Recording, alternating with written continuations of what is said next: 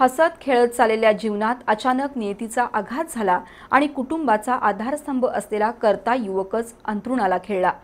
गांधीनगर जवळील निगळेवाडी इथल्या भगवानसिंग राजपूत या 34 वर्षीय युवकाला अचानकच जीबी सिंड्रोम आजाराने ग्रासल्याने त्याचा संसारच थांबलाय।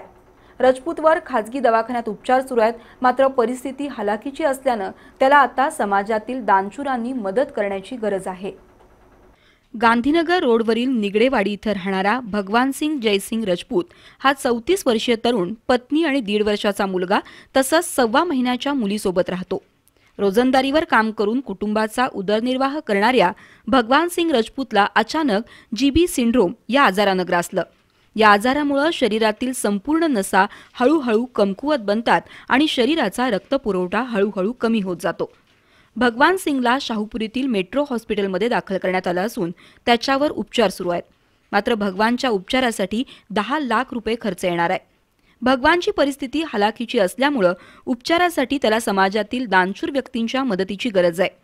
मदत करू इच्छिणाऱ्यांनी जनता सहकारी बँकेच्या गांधीनगर शाखेमधील बँक खाते क्रमांक 05222100000584 किंवा गूगल पे 7841 84 39 85 वर पैसे भरून मदत करण्याचं आवाहन राजपूतचं कुटुंब आणि मित्रमंडळींनी केलंय।